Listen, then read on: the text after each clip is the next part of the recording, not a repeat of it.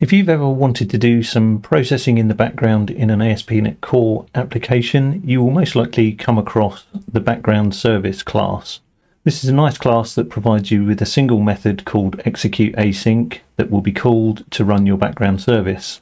This is a one-time call for the duration of your application. So typically, if you want to periodically process data, you use a queue that your app can push data into. You code up an infinite while loop in the background service and then put the background service to sleep for a period of time, and when it wakes up it consumes any messages from the queue. That's all great, but consider HTTP requests coming into an API. We have a thread per request, so many requests all running concurrently. We have a single background service, so we have multiple into one. Hopefully you can start to see the problem that your request data is all getting queued up behind each other. So let's look at an enhanced version of this pattern that we can use to process our data more efficiently.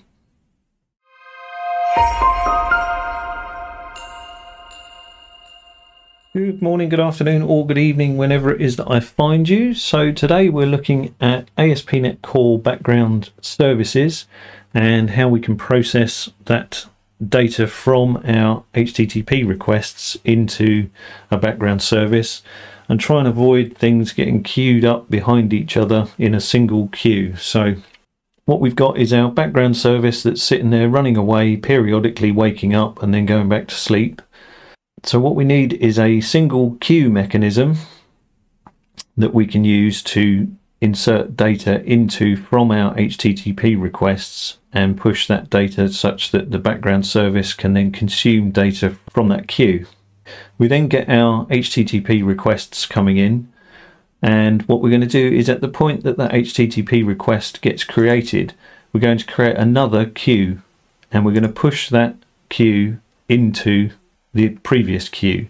So this bigger queue isn't really a queue, it's just a list effectively, or an array of these other queue items. So we've got our HTTP request queue inserted into our list of queues or queue of queues.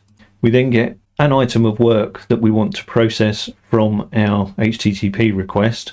So we push that from our HTTP request into that HTTP request queue.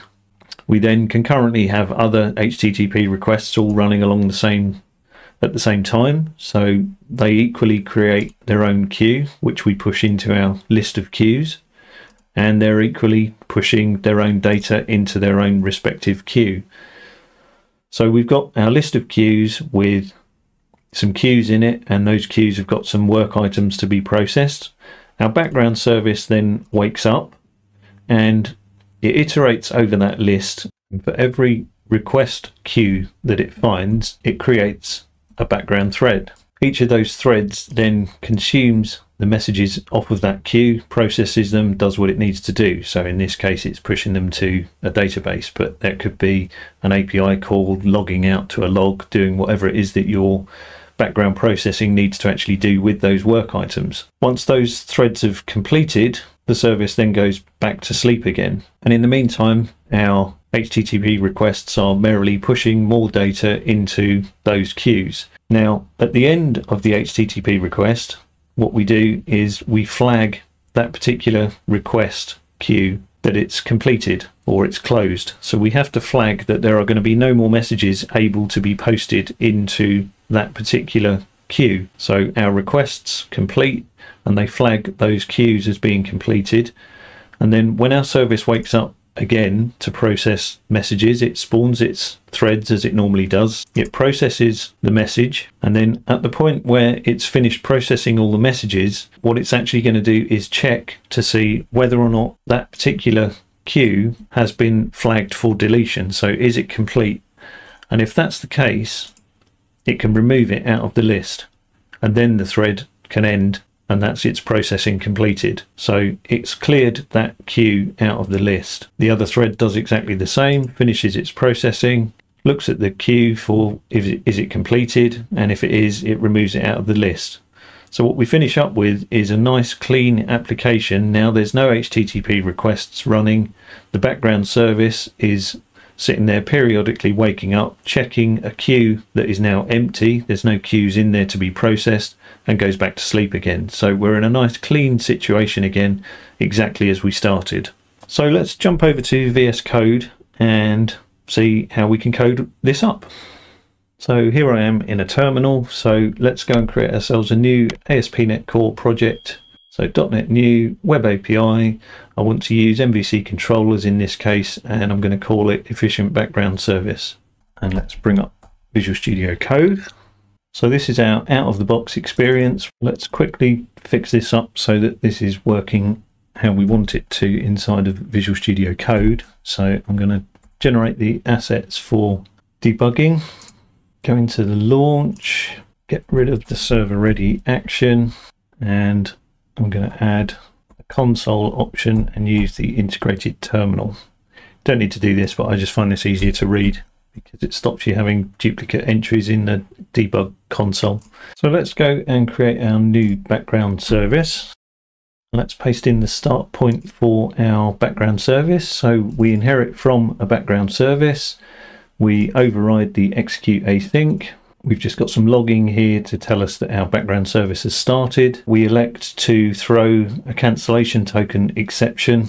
So if someone cancels the task or the process is cancelled, then this will throw into our stopped section down here. And then we enter into an infinite while loop, and we will essentially do our work inside of that, periodically put ourselves to sleep for half a second. So that's our start point. So let's go and add that into the application itself. So over in Program CS, we need to add that into our builder so that it's aware of it. And if we build and quickly run this up, we can see that we get our log out to say that our background service has started. And then when I cancel the process, we get our cancellation token to say that our background service has been cancelled. So that's all running up correctly as we would expect. So let's go and create a class that will hold the data that we want to pass from our threads, from our request threads across to our background service. So a background service work item, and this is just a simple class where we can pass in some data. So we are passing in a message, in this case, just a string. Okay, so that's what we're going to pass across from our request thread into our background service to be processed. Now we need our queue. So let's go and create a work item buffer. We've got our work item buffer class, and let's go and implement disposable, and we'll see why we need that in a minute. But this class is going to have a channel within it. So a channel is essentially a .NET queue mechanism that we can use, and we're saying that we're going to queue up these work items. So let's give ourselves a constructor so that we can initialize that channel. So we give it a maximum size, number of elements that we're expecting in it. So because it's only per request, this particular queue, then we're going to only expect 1024. You can change this to suit your needs. We then have a method that we can use to push messages into the queue. So it takes a background worker service work item and pushes that into the queue using the writer object. We then have a method to try and get messages back out of the queue. So it does a try read and tells us whether or not it actually did it. For usability, I'm just going to add a try count as well that tells us how many is in the queue currently, if it can. And then what I'm going to do is add a flag to tell me whether the queue is still in use or not. And inside the dispose, I'm going to set that is open to false. So essentially when this queue gets disposed, we set this flag to say it's no longer open, it can no longer be written to. Now I know there is a completion thing that we can use against the writer. So there is a complete method that we could use, but there isn't anything that I can use against the reader or the channel itself once I've flagged it for completion to say that the channel is actually complete. It would be nice if there was a method in there to say is complete or has completed or some craziness like that, but there isn't. The idea behind the complete is that the reader can set a method to say when all the messages have been read out of a completed channel, then you can get flagged to say that the channel is now complete, but you have to have read all the messages, and that's not quite what we want to do here. So we've got an is open that tells us whether or not this method has been disposed, and this will be disposed by the dependency injection container, as we'll see in a minute. Let's carry on and let's add now our list of work item buffers. This is the one that's going to hold all of those work item buffer classes, so all of the requests will get pushed into essentially this list. So that gives us a nice convenient class to hold all of those. And now let's jump back over to our program CS and plug all this into the dependency injection. We add our work item buffers as a singleton, and you'll see why we're instantiating this rather than letting the dependency injection container build this in a minute. And then, as I said, we're going to add a scoped item, and the scoped item is the actual queue per request. So as a new request comes in, this code will be run, and so we add that new queue for that request into the list of queues. And because we're adding it as a scope, as I said earlier, that will call the dispose method on the work item buffer when the request completes. So now that we've got all the building blocks, over in our weather forecast controller now, we can change the constructor to inject us in our work item buffer. So this is the one that's per request.